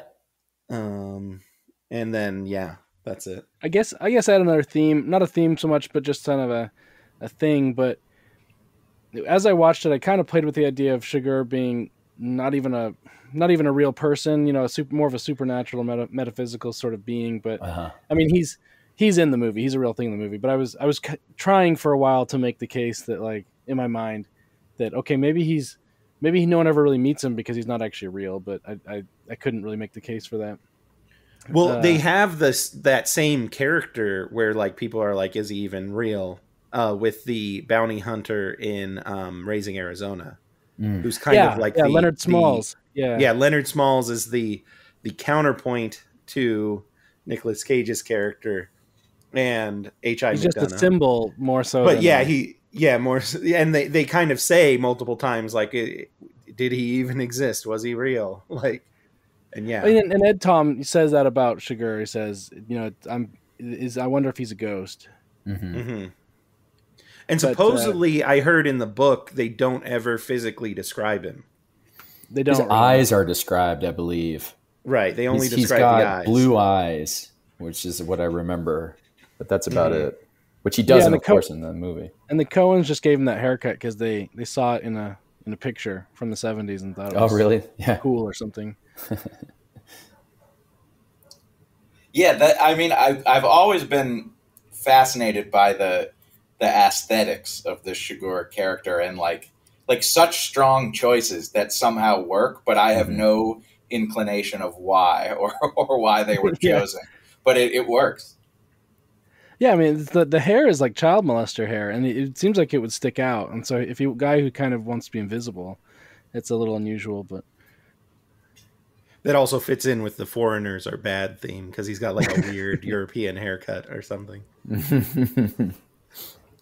Yeah, presumably he's like, is he Mexican? They don't really say. Like he's They he's don't ever purposefully his heritage, his ethnicity is purposefully obscured. And I remember somewhere hearing that McCarthy had picked the name Shigur precisely because it was like illegible ethnically. Yeah, it could be like Dutch or, maybe Spanish, maybe French. Yeah. Who knows? That's another part that makes me laugh is when Brolin Llewellyn is kind of trying to puff up his chest and ask, not scared. And he's like, his name's Sugar? Yeah. Okay, let's talk about some more like production-based things. The casting. I mean, the casting, as far as I'm concerned, is basically perfect. But I don't know if you guys had any areas where you thought they could have swapped someone or something. I thought Llewellyn's wife's mother was like a bit of a caricature in a way that other characters in the movie aren't, but it was still good. Yeah, it's the casting across the board is great, and it makes sense what you said that they didn't have to like do a lot of takes or extend a lot of film because like everyone involved is such a pro that it's sort of easy to believe that. But yeah, I think it's perfect. Or I have in my notes, as Carla Jean's mom is maybe a little much, but some old ladies do be like that. yeah, that's perfect. Supposedly Brolin recorded his audition tape on the set of what was the Quentin Tarantino Grindhouse, and so Quentin Tarantino directed his audition tape. Nice. And they used professional gear, and so when the Coens got it, famously their first response was, "Who lit this?" They didn't want Brolin though. He was not their first choice. Their first choice was Heath Ledger. Oh, wow! They were like, "Who lit this, and why is it focused on Brolin's feet?" That makes sense. Ledger makes sense. The Coens said they were looking for a good, clean boy. Yeah. Ledger said no, so he could do drugs. Didn't he just die too? Or no, I guess there's a. Well, he was alive at this time. Yeah. But Was this he just post? decided to die instead. Was this is post obviously Brokeback Mountain? So I think so. Yeah, which would have been that's sort of actually that surprises me because this role of Jake like Gyllenhaal this kind back of at home. Yeah, if I would have seen Heath Ledger, I don't know. It recalls there's too much of a shadow there. I think Brolin's great. Actually, I think Brolin totally pulls it off. Well, Brolin, he did a great job. I was gonna say he's from West Texas. He's not, but he seems to fit in. Well, this was kind of like the Brolin-naissance, right? Like he was kind of like, I don't know. Didn't this kind of put him back on the map as a serious This boosted guy? him big time. Yeah, he'd been like successful as a teen or whatever. Yeah, and then, Goonies, right? you And know? he was still acting, right? But he wasn't like in big name things. And then now he's Thanos, Yeah, and he has a couple great turns in Coen movies. Like I think he was the only part of Hail Caesar that I really liked. Yeah, he's great in that. Yeah. Shigur, they almost had Mark Strong. You know that guy, the English guy. Yeah, it was almost him. And I think there was at one point where he was like on standby. He was about to do it. He was about to take the role, and then Bardem finally committed or something.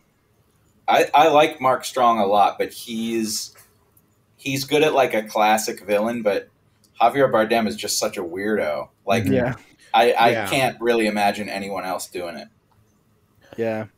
Bardem's so good in this because despite like what he's doing, he operates very slowly in these scenes.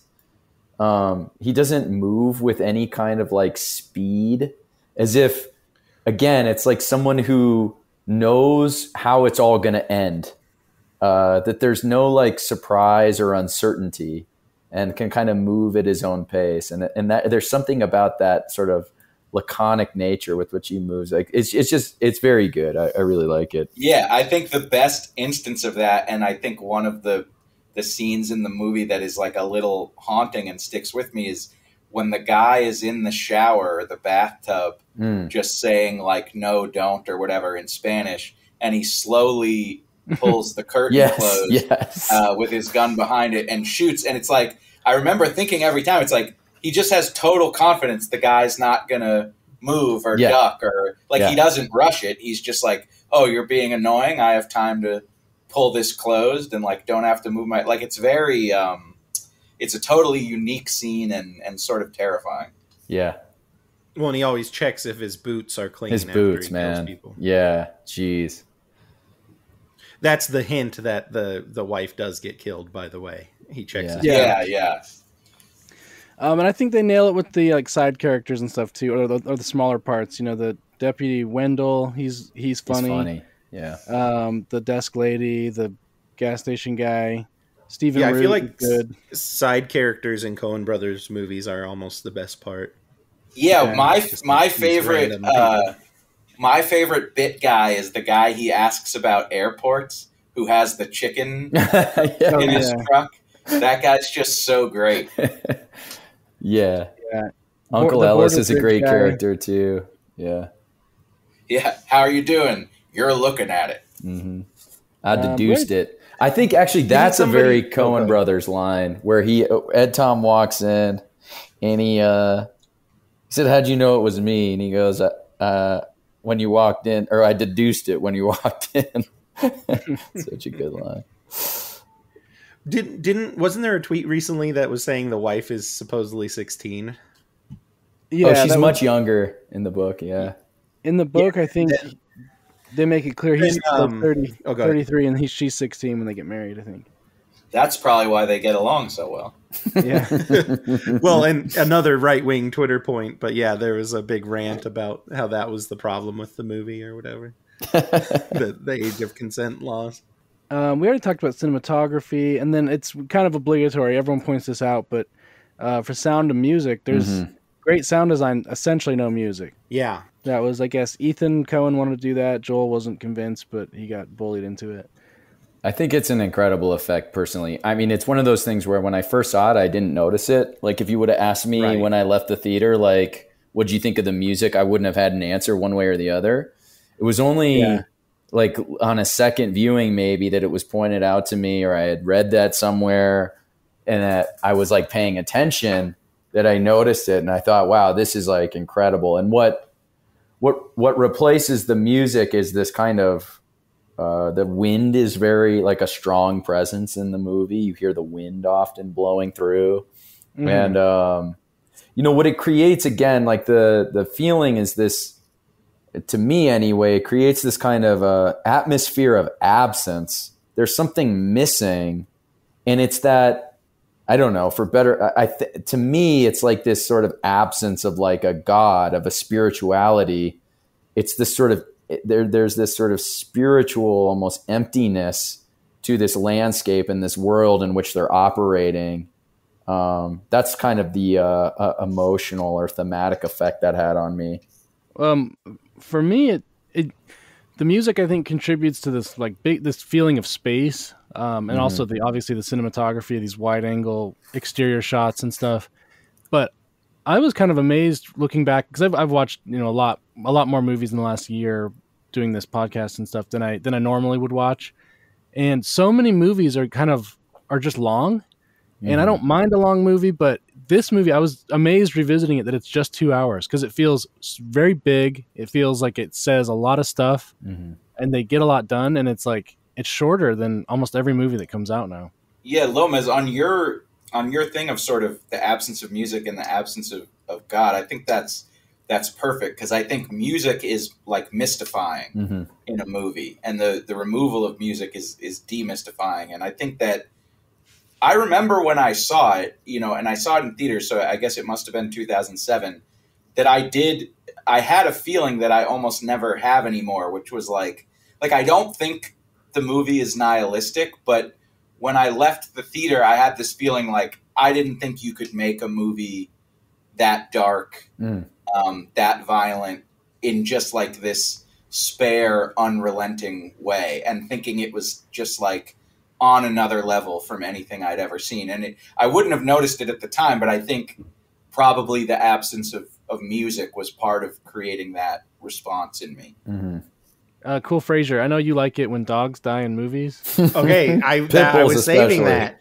I was saving that, but yes, lots of dogs. I have it. I like that they kill dogs and animals. Yeah, So, Pitbull pill. That's on my. Pitbull, isn't it? Yeah, and so definitely points to this movie for killing animals. And I was wondering how they did the hunting scene, if it was like CGI. I just rewatched it, and I'm like, was that CGI or did they actually? It was. Shoot a deer. Okay, that's from the Deacon's pod. He said they just filmed it. The cloud is real. That there's this big cloud that brings this big shadow across the vast land, but the actual gazelle or whatever, antelope or whatever. My father-in-law is a huge hunter and got the biggest pronghorn last season. Nice. So nice. Yeah. Muzzle tov. Yeah. Thank you. Do you know, Granite, is a dog getting shot yelp like the Wilhelm scream, where they just put the same one in every movie? Or the dog helm scream? Yeah, because it's always, I mean, I wouldn't be shocked to learn if that's actually what dogs do if you shoot them, but it seems like it's the same high-pitched yelp in every movie where a dog gets got. Yeah, I'll look into that. Yeah, please do. Get back to me. I'll report on the next episode. Also, to any pet owners listening, I don't care about your pet and don't tell me about it. Now we've alienated all your audience. Yeah, it's okay. Well, should we? Degree Studies recently did a podcast on Bronze Age mindset. Isn't that like? I feel like there's a lot of those themes in this movie, with like the violence and kind of Llewellyn, especially, who is kind of like a monkey in the zoo. And well, yeah, it's interesting because I think, I mean, you know, I don't want to speak for Bap or whatever, but I think that, like, from what I took from Bap's book, you know, Llewellyn kind of died like a beautiful death, but I don't think that's what the film thinks.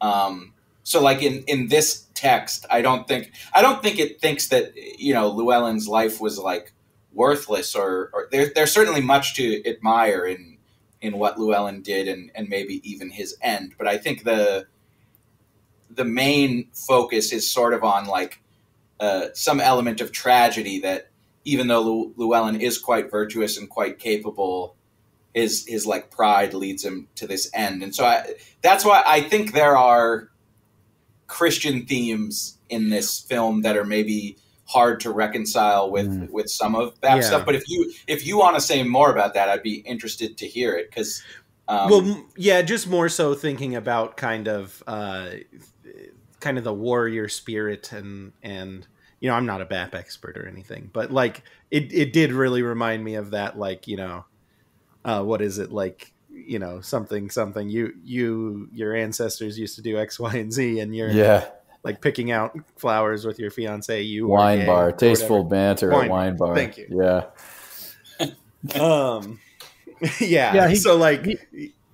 Go ahead. He's a soldier. Yeah, though maybe Bap would say to Llewellyn, like, you know, your grandfather slit throats at the Rio Grande, and you're delivering agua to a drug cartel guy. You are gay. I don't know. Which was his downfall. That act of charity was his downfall. Well, but wasn't he screwed anyway because of the transponder? He would have been screwed anyway. So I guess they wouldn't have had his car, you know, the serial number. So you can like construct this narrative where town or whatever. Yeah, he goes and visits his brother in California, or maybe that's just in the book. I don't know, but it doesn't matter. I mean, I think the lesson actually is that Chigurh is going to get him. Chigurh is inescapable. Like, you can only evade him for so long. He's going to get you. And I wonder if, in some ways his sort of greed, I guess, is his downfall, but that's juxtaposed against like the gas station attendant who dies his own kind of like tragic death, having done nothing, having demonstrated no agency, and perhaps because of those things, you know, having failed to demonstrate agency. And so the messaging there is a little bit ambivalent. You know, I don't know. It's hard to if you run that scenario by some, you know, just by any person, it's like you're finding drug money. It's not really someone's money.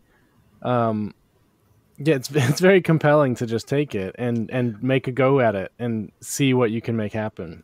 Well, I was thinking to myself while watching this, because maybe I'm kind of a coward, but one thought that occurred to me is, I think if I found a suitcase full of drug money, what I would immediately think is, what's the most amount of money I can take from this bag where when they find it, they won't think it's worth it. Like if they're like, oh, 60 grand is missing, that they'll just be like, fuck it, like a courier or something. Or like it fell out, over there in the plane, but that they'd just like let it go. And I thought, that amount of money is probably pretty small, but that's how I'd be scheming about it. What's interesting though is he doesn't stumble across the briefcase. He actually has to like go through some complex steps.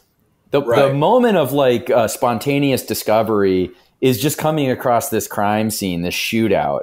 So the question is like, what do you do in that scenario?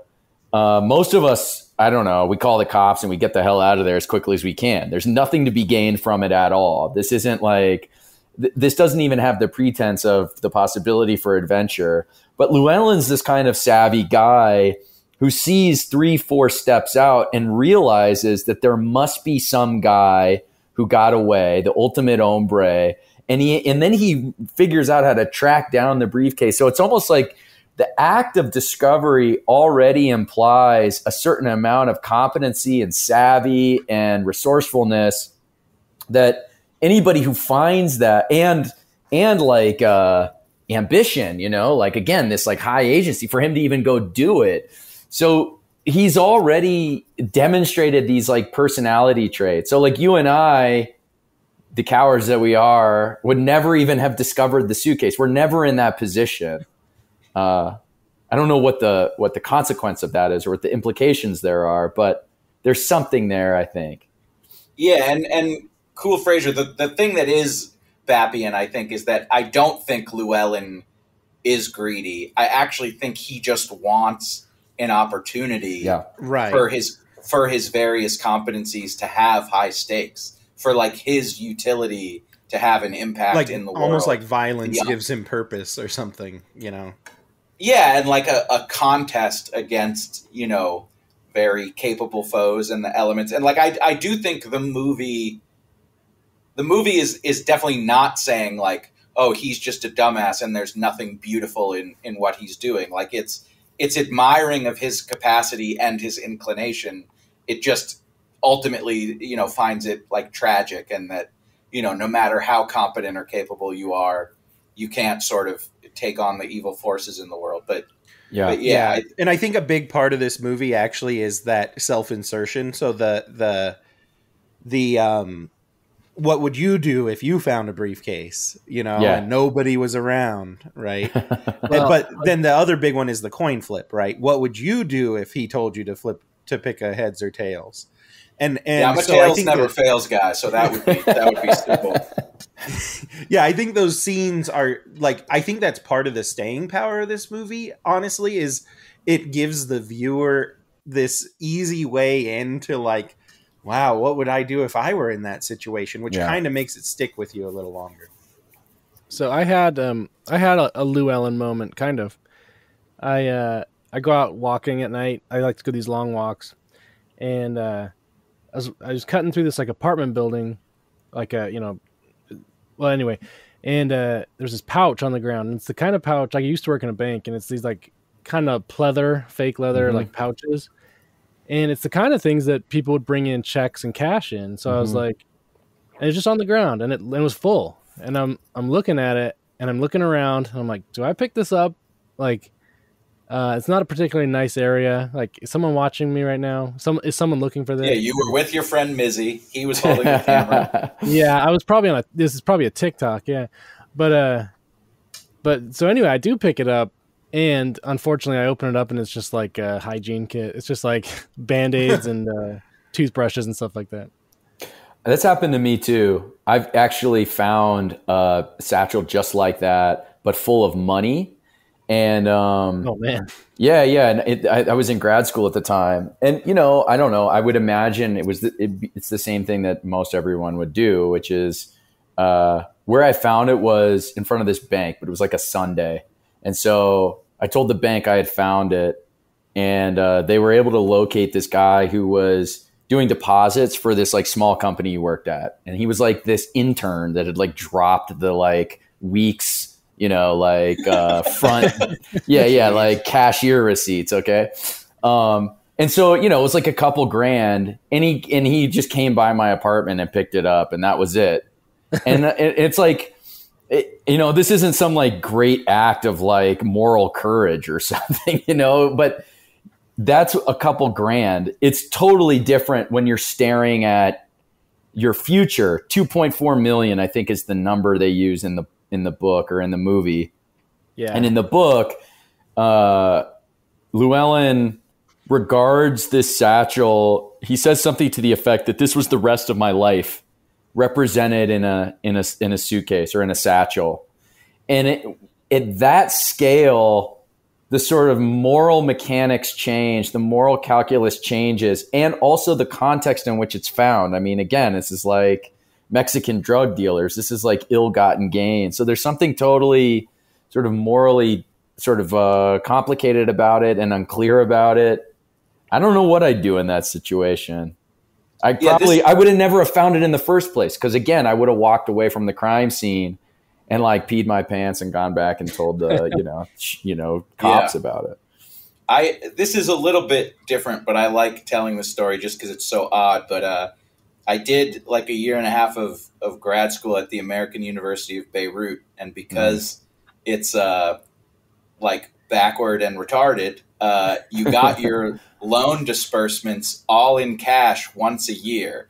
So this one time in Beirut, I had to go to a bank 6 blocks from the registrar, and they gave me 25,000 US American dollars, which I put in a JanSport backpack and then walked 6 blocks across Beirut to hand it to the HR lady at the financial aid office. And it was just like one of the most stressful things I've ever done in my life. And of course, like normal people at the bank were watching me load up my backpack and were like, what the hell is going on here? And I was like, I'm just gonna get jacked like immediately. But I mean, it all worked out. But yeah, even just, I guess the way I would relate this back is just even being in the presence of that amount of money in cash gave me like an eerie and unsettled feeling.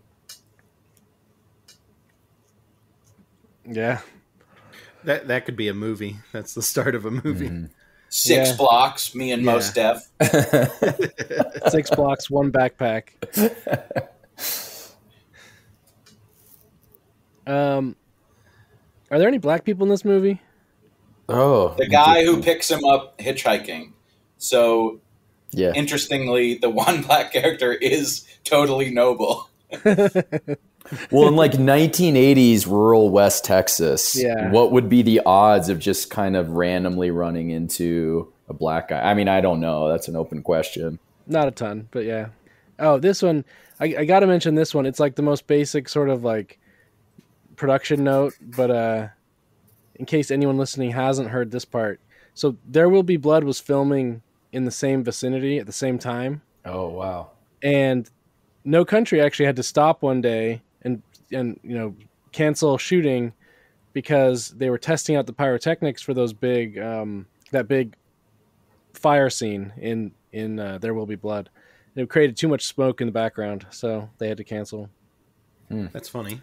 Yeah, I don't know if you want to get into it, Granite, but I do think it was interesting at the time, the sort of fandoms of those two movies. And like, I remember there sort of being like a little bit of a tit for tat of like certain kinds of pretentious people being like, No Country is fake, like There Will Be Blood is so much better, and vice versa. And I liked both movies, but I was definitely in the camp of like, There Will Be Blood is like a little foofy and stylized and over the top, and like, give me this Cormac McCarthy realness. But I don't know if either or if any of you guys recall sort of like the the conflict between film people over those two films. I remember that, and I was in the exact same camp. I liked them both, but No Country was sort of like the most like powerful thing I had seen in my.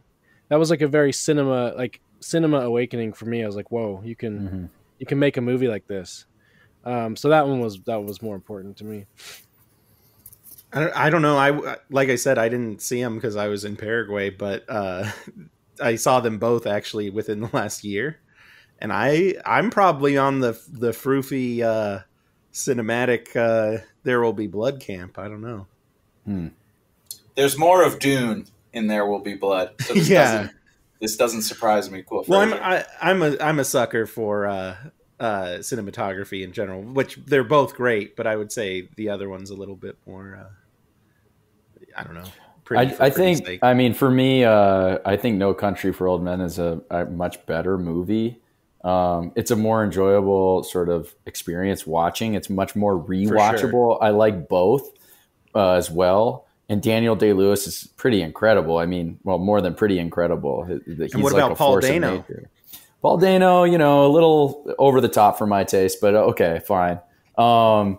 What's so great about No Country, though, and I think this was Degree was touching on this earlier, just how sort of, despite it being 2 hours or right at the 2 hour mark, it packs so much into it. There's no like loose scenes.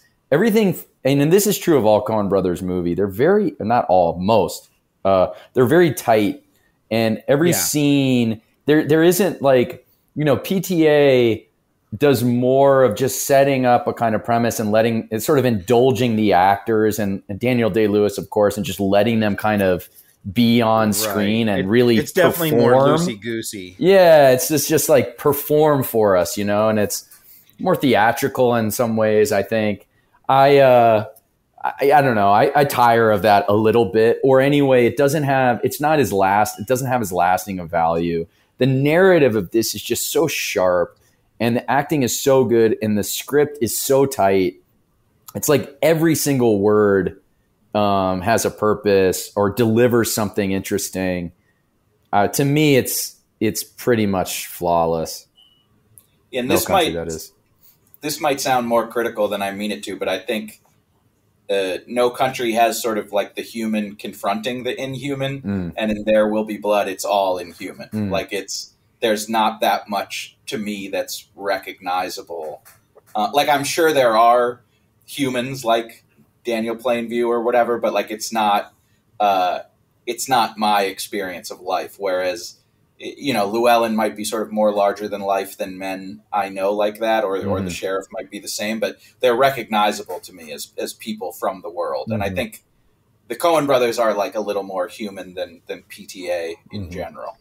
Yeah, it's definitely more like surreal. There Will Be Blood, and then this is more like hyper real or something like that.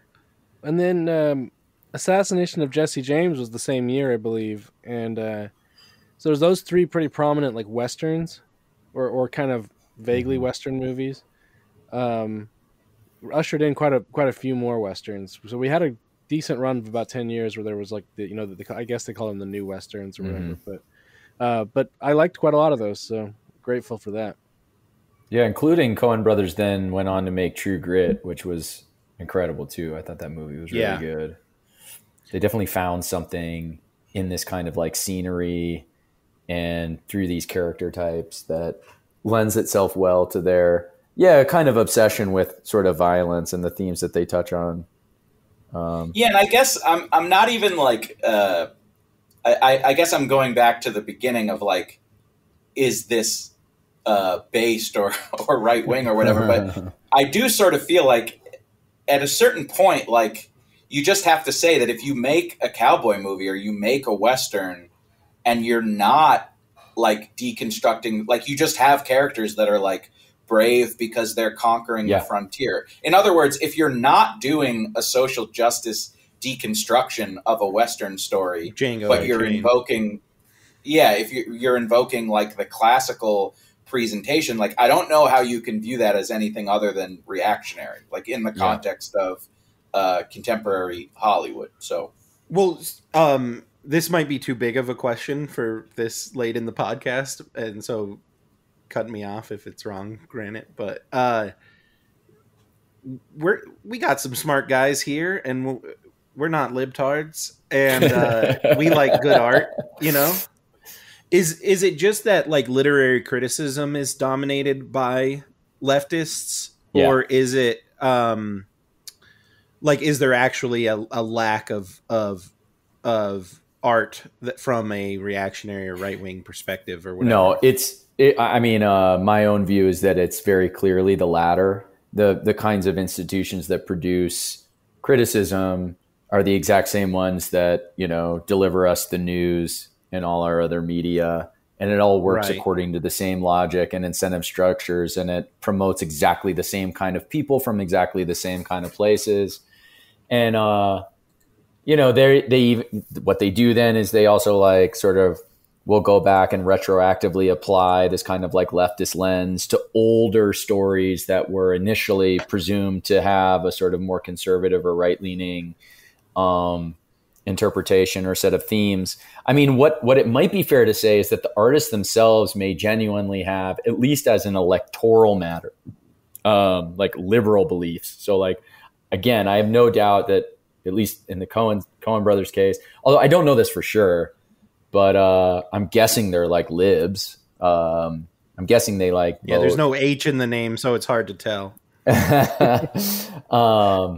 Well, one of them, anyway, it doesn't matter. In Cormac McCarthy, probably his politics are as illegible as his sort of religious beliefs. You know, it's always, when it comes to good artists, it's always more complicated than any kind of like superficial label you might apply to them. But the art itself, the stories, at least as I define what it means to be right wing, and of course this is subject to different interpretations, is like it's just holding up this kind of unflinchingly honest mirror to the world and being very clear-headed and honest about what it's reflecting back to us, about ourselves, about our pathologies, about our limitations, etc.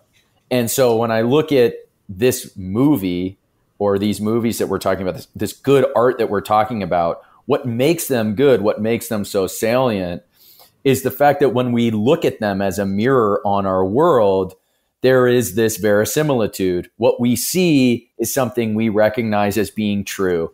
And in that sense, in my definition of them being quote unquote right-wing art, it qualifies.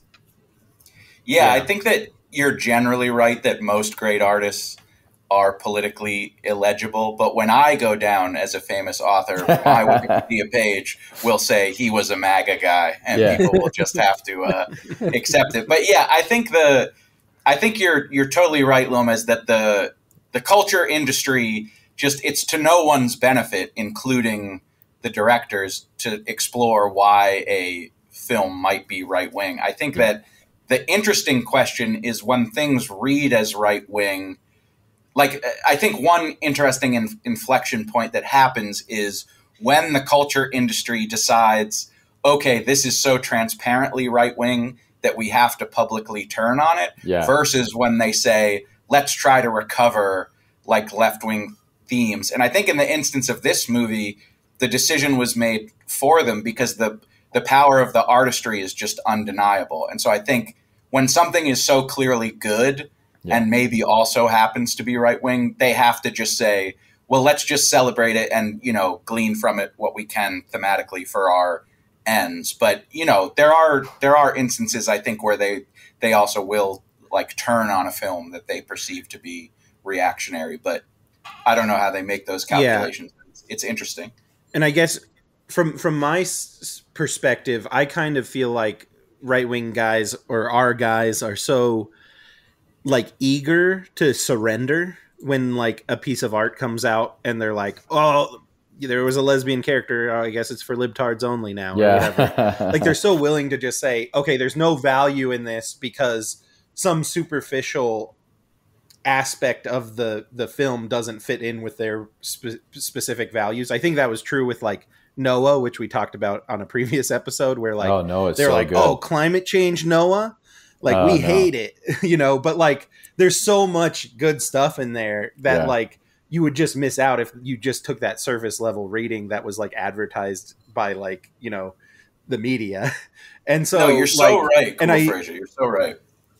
Yeah, I feel like we just need to like own art more, and like even if it is made by total libtards, we could still do our, hey, this is the based reading of Barbie that's coming out, you know. No, right. And you know, just from being on Twitter, that like there is a crypto right-wing canon. Yeah. And some of it is like actually right-wing, and some of it is these more adventurous or interpretive takes on, you know, canonical art that maybe isn't even that right-wing, but there's still value in maybe pretending or projecting it is. But yeah, I do think that sort of, I mean, I've made this argument, I think, on Granite's podcast before, but I think that the art world is in like a bit of a pickle, because I think that something that would be recognized as, say, like good dialogue is inevitably, for instance, going to have to capture like things that are true between men and women. Yeah. And, you know, you could take something that's like even totally like feminized and libtarded, and I wouldn't defend, like Sex and the City, but there are still like moments in that show of like accidental transparency about the way men and women talk about each other and like relate to one another. And I think the show can only be as popular as it was because it sometimes traffics in what are essentially like reactionary understandings of the world. And I think that's present in like all popular art, and calling it out and acknowledging it is really, really important. Yeah, I've made a thread about this before with regards to Girls, you know, Lena Dunham's HBO series. Right, Girls, a perfect example, yeah. Which to me is the perfect example of like clearly reactionary art that is created by accident by like an ultra shitlib because she can't help herself from just telling the truth. So just by observing this world in which she found herself, which is, you know, hipster era, Obama era, like New York City, and what it was like to live in that world as a young person, sort of looking for a partner and just being used and abused, and, you know, going through all these guys and the completely perverse like sexual dynamics between men and women at the time, is exactly the same critique that like right wingers make about male and female, like female liberation, you know, feminine liberation, and whatever wave of feminism we're on, and what it has wrought on both men and women alike. And so, yeah, again, it's just, does this piece of art say something true about our world? And to the degree to which it's saying something true, sort of unashamedly true, then it's sort of inevitably going to have this right-wing kind of texture to it. Yeah, that's been something we come back to quite a lot on this show. So yeah, I mean, I'm definitely in favor of claiming, or at least pointing these things out. You know, and in a lot of stories, to me, kind of there's just narrative. There's just narrative things where certain stories only really work if they are endorsing something that we like or we believe. You know, things about like honor or agency, or you know, telling the truth, or strength, or necessity of violence when it's necessary. And and I'll just interrupt to say, Granite, I think your Noah podcast, which I know Cool Frasier was also on with Bennett, was like a great example of what we're talking. Like, I think you guys did an excellent job, because I'd seen that movie and I'd liked it, but I hadn't thought deeply. And you guys pulling out all the like religious meaning and presentation of family and responsibility, like it was a really good instance of exactly what we're talking about. So I always enjoy this podcast, but I thought that was an exceptional episode, and anyone listening to this should go check that out. Yeah, thanks. Yeah, that one got, you know, quite a lot of listens. But yeah, anyone who hasn't heard it, I'd love for them to check it out. I think I'll wrap it up there. There's one more thing. It's totally random, but I didn't want to leave it out. So at one point in the film, Ed Tom I think it's one of his narrations, he's saying, that I think it was a kid who killed a judge or something like that, or someone killed a judge. Well, it's kind of strange because Woody Harrelson's dad in real life was a hitman, and he killed a judge in West Texas. Oh, so yeah. I remember. I don't know if it was you who told me that, but someone told me that about Woody Harrelson's dad recently, and I read the Wikipedia, and it was crazy. Yeah, his dad died in 2007 in 80, what is it, Florence, Supermax Florence or whatever. Same place where Kaczynski is, and a bunch of other notable prisoners. That's wild. I actually didn't know that about Harrelson. Shout out to Kaczynski. Yeah. Have you guys done a Natural Born Killers episode? No, we haven't. I haven't seen that for at least 20 years. It's kind of a mess in the way that Oliver Stone movies are a mess, but it might be interesting to revisit. And actually, now that you mentioned that thing about Woody Harrelson's dad, which I had no idea about, it might be interesting to rewatch that movie. That would be great fodder for you, Granite, because I think that movie, and I fall on one side of this, but that movie really brings out in people like, is this like a disgusting indulgence in what America has become, or is it like a warning? And I think, as L0m3z says, because it's a mess, you can really mount evidence for both arguments. Yeah. And so people have really strong I kind of hate it, but it's certainly interesting. Well, Oliver Stone, I mean, it's kind of perfect like characterization of his career and personality, and like that's true of like pretty much everything he does. Is this right or left wing? I have no idea. Yeah he's left wing, but he also doesn't he openly say that CIA got Kennedy or something? And he likes Putin. He's just he's a mixed up young man. Sensitive young man. Yeah He fell into the wrong YouTube algorithm. Yeah, he got groomed at the age of like 65. That's true. Someone needs to look in. Yeah, I was going to say, somebody needs to look into if Oliver Stone had early copies of 12 Rules for Life. That led to his... all right, I'm going to wrap it up there, guys. Thanks for joining. Wait. If we were to recast the movie again today, I would cast the wife as Zazie Beetz. Oh, you had Cool Frasier has to do a Zazie Beetz reference. Sorry, I just get my Zazie Beetz reference in. You could have thrown it in when I asked if there was any black people. I know. I dropped the ball on it. Sorry. I don't know. Cool Frasier, you have two running bits, and I support one of them. Okay. All right. Thank you, guys. I'm going to wrap it up there. Yeah, this was great. Thanks a lot for having me on, guys. I really enjoyed this. Oh, thanks for joining.